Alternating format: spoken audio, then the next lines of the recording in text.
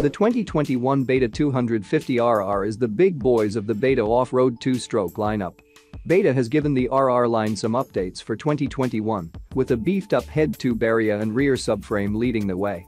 The side panel and tank cover are also more securely mounted for increased durability. Beta has updated the seat base and the foam, claiming improved comfort.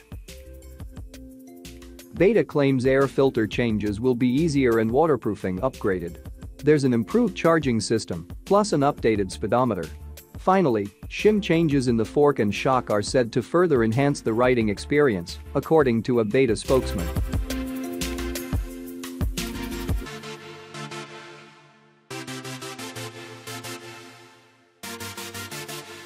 The 250RR comes standard with a Sachs 48mm open cartridge fork that has an external adjustment for spring preload, compression damping, and rebound control.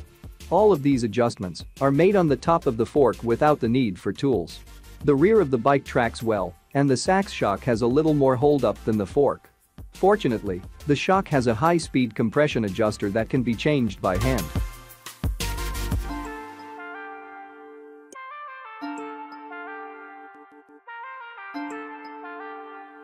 Ridden correctly, the 250RR has a decent planted feeling, and the Michelin Enduro tires perform surprisingly well, especially considering they are DOT approved.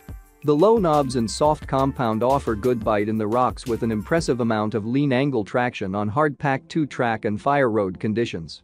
The cockpit is very open, offering a very flat seat from front to back.